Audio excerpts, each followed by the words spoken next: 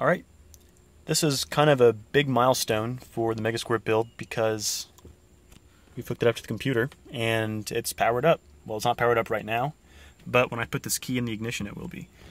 So let me move this down, and this is the relay board that I was showing you, and it's all hooked up, integrated the way I said it would.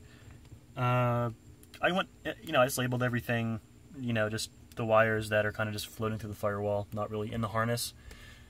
But it's all there. There's a big coil of unused wires at the back of the footwell area, and a bunch of just jumbled wires for wideband because they gave me like 100 feet of this stuff snaking all over the place.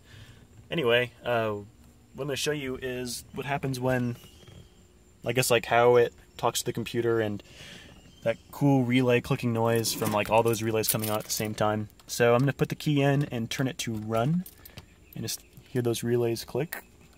Cameraman failure. Go. And then the fuel pump relay. And there you go. And as I did that, let me turn this light off. We have access to Tuner Studio. This is just the default view. Just kind of the basic gauges, I guess, that you would want to see if you were just tuning for the first time. Nothing's really hooked up in the engine bay except for like the map sensor. So besides that, these are all just like lying to my face, that's not even hooked up. That's pretty much it. And then when you turn the key off, let's see, it'll just say it's offline. Oh, idiot. All right. There, offline.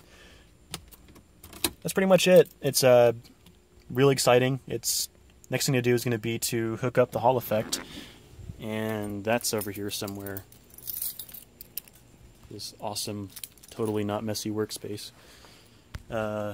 This guy, this ghetto little bracket I made, this will just have to be hooked up to this little 3-pin, and then that'll go right in there. And then hopefully tomorrow, actually I'm going out of town for a couple days, but next time I'll be firing the engine over using the DME and the stock harness and injectors and all, but running MicroSquirt in piggyback mode just to make sure that I'm getting a clean RPM signal, because without an RPM signal you're not doing anything.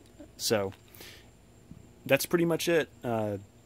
Obviously this isn't hooked up, this TPS connector, still got the rest of it over there, but just cleaning up once I verify that all sensors work. This is all going to be taped, and then put that conduit over it to make it look presentable. And that's all for today. I'm going to go come back to this in a couple days and hopefully make some more progress.